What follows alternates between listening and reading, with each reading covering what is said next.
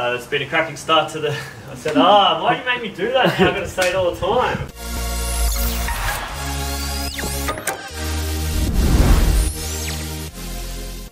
Hey guys, and welcome to this week's Weekly Wrap. It's been a cracking start to the year. This week in itself has been particularly busy. We've had 3 properties settle. The prospecting team, even in this weather, has been out there working their butts off to get some more stock. Currently we have a few properties coming to market, including 2 Liana Court, which is a 4-bedroom, 2-bathroom, 2 garage with a great view. This property will be open on the weekend and hopefully we will see you there. As Jackson said, the team has been absolutely on fire in the office and out in the streets, replenishing our stocks as we have had a few empty out in the last couple of weeks.